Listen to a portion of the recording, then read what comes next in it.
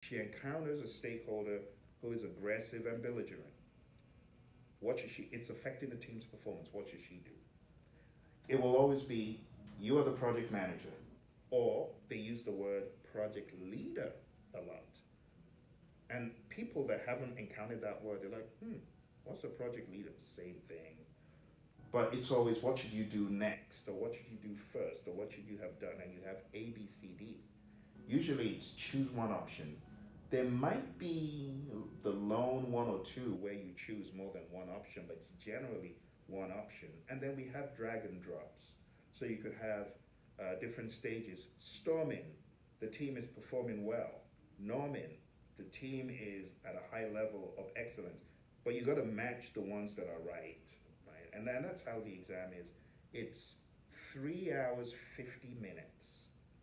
3 hours, am I tuning out? 3 hours, 50 minutes, which is 230 minutes. 180 questions. You have 5 questions that don't count. You don't know which ones. They're kind of experimental kind of questions. But it's broken into 3 pieces. 60 minutes, 60 questions, 60 questions, 60 questions. But they don't gate how long you spend on each section. So for example, I have some students, they spend 80 to 90 minutes on the first section. So guess what happens with the other sections? They're now trying to catch up. And some of them, I had one student that got to the end of her exam. She had 10 minutes left, Raina. 10 minutes, 40 questions. Can you imagine that?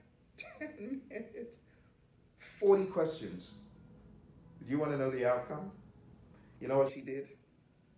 She did this trick that I'm going to teach you. The trick is read the options. Like if you're in that kind of a bind, read the options, and those that are the most agile or the most PMP mindset like, choose those. She didn't read the questions, Raina. She stopped reading the questions and she just read the options. And she aced the exam. Wow. She aced it. Her name is Anne. If you look on YouTube, PMP Lessons Learned, Praizion, Anne, it'll probably come up. Her lessons learned are out there. And I was shocked that my approach works, because I had this approach I teach my students to just go through several bogus type options. Don't choose these on the exam, they're bogus. And it paid off, it helped her. So she's now PMP. But anyway, that's part 1. Thank you, those of you at home. Thank you for joining us. Thank you, Raina. We will pause the recording and we will continue.